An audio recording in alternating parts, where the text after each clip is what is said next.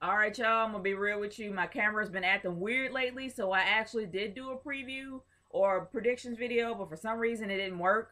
So I didn't want to put it up because it made the whole thing look weird. But regardless of that, I did see the Rumble. I just got done watching the Rumble, but I will be real with you here. I did not see the championship match because it was so doggone boring that I fell asleep, and I missed part of the Royal Rumble up to number 14, but I ended up seeing the rest. But let's get started with the opener. My goodness, Daniel Bryan versus Bray Wyatt was one of the best openers in a pay per view that I have seen in a while. Like, that was practically an awesome, sheer awesomeness in a bottle kind of match that I've ever seen. Seriously, it was awesome.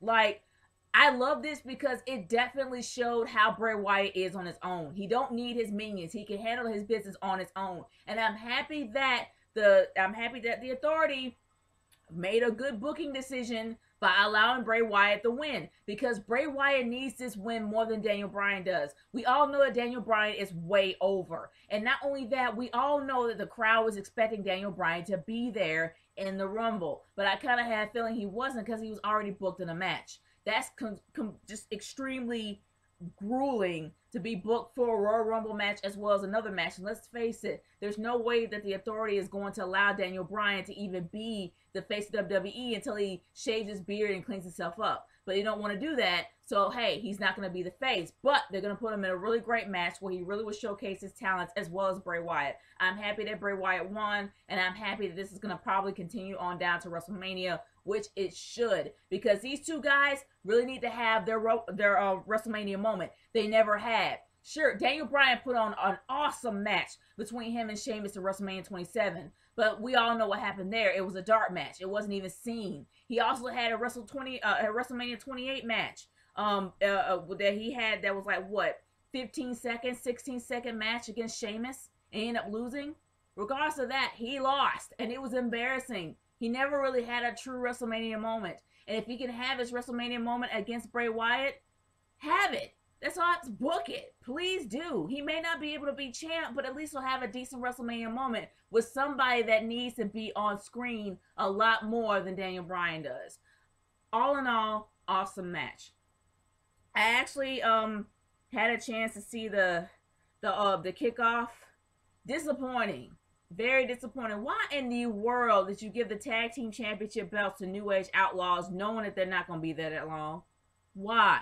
They're vets. We all know that vets are not going to be around that long. They're going to disappear in a matter of months. So why give them the belts if we know that their time there is going to be short? It doesn't make any sense. Seriously. They should have kept it on Cody and Goldust for a while until they fought the Usos, and then have the Usos take the belts off of them. But I have a gut feeling that the Usos are going to fight the New Age Outlaws, and they're going to end up taking the belts off of them anyway.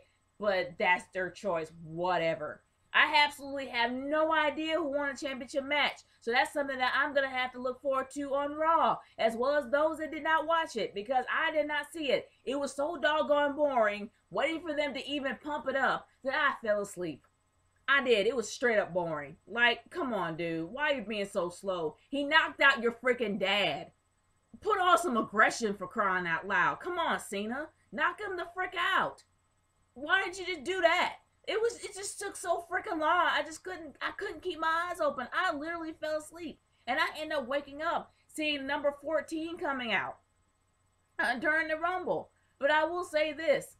I actually looked it up on Twitter, and I found out that my number 5 was Corporate freaking Kane. Why did I have to have Corporate Kane? That's extremely disappointing. And also, it makes no sense at all. Number 1, the guy is a corporate guy. He is now with the Authority.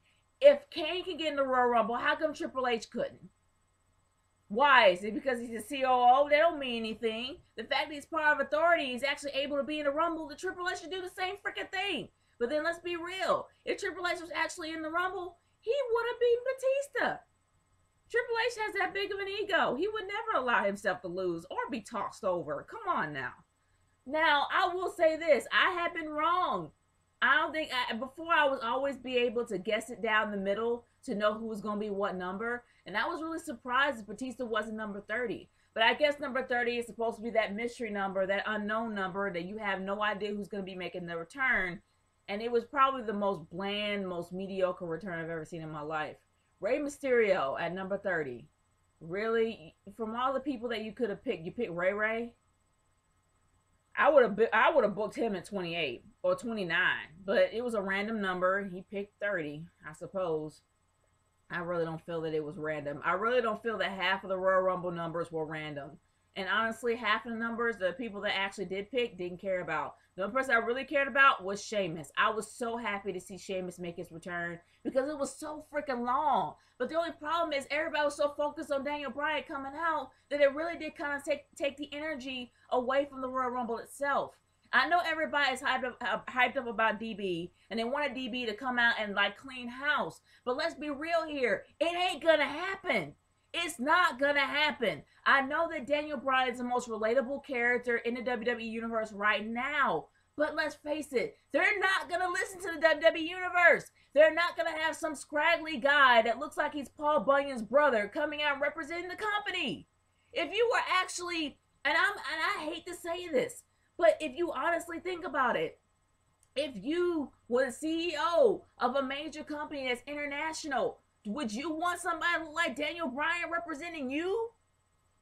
No. Let's be real here. If you really, just because you cut your beard up, just because you cut your hair, don't mean you can change yourself or change your attitude. And Daniel Bryan refuses to cut his hair. He refuses to shave his beard. So he's not going to be the corporate guy.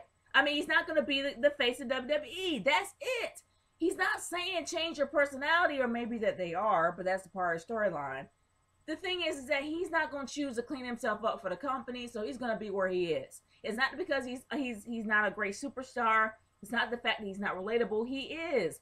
But it's just how he looks. If he actually changed his look, who knows? They might change their mind. Even though it's kind of messed up, the fact that you have to literally change your entire face, you know, to be a part of the company, but they're just asking them to clean them up.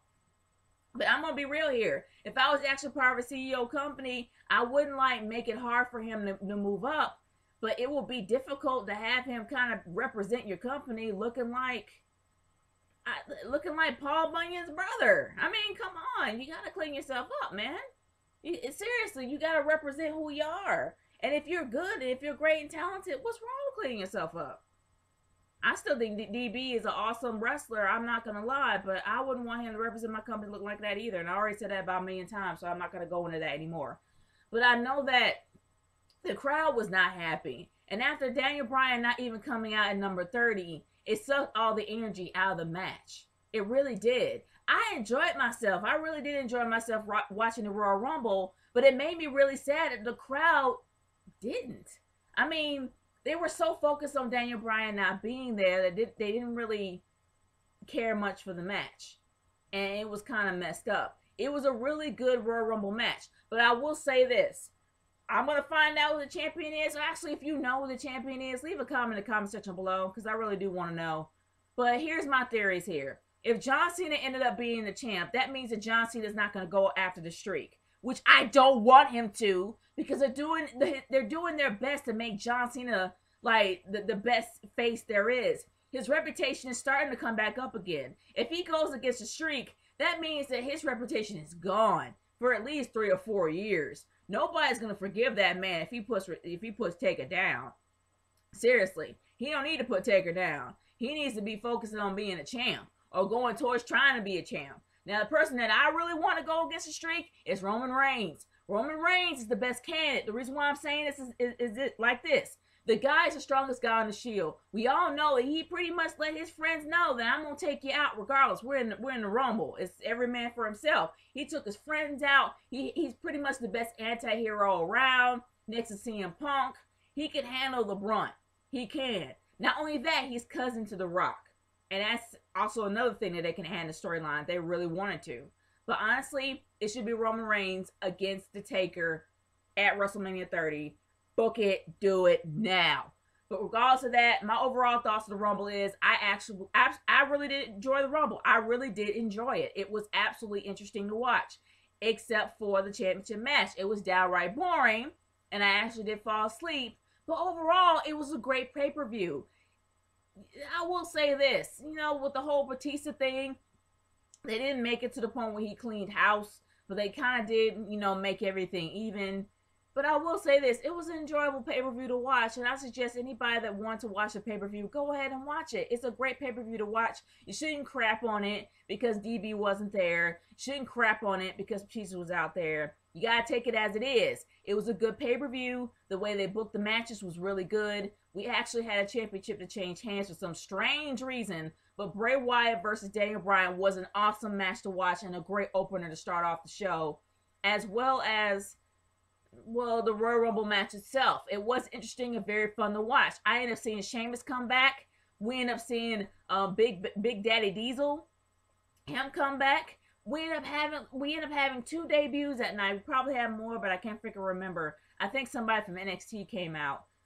But honestly, it was a really great Rumble match besides the championship match. And I want to hear y'all's thoughts on it. Leave a comment in the comment section below and send a video response on how you guys feel about the Royal Rumble. And I will see you guys tomorrow for Raw. Peace out.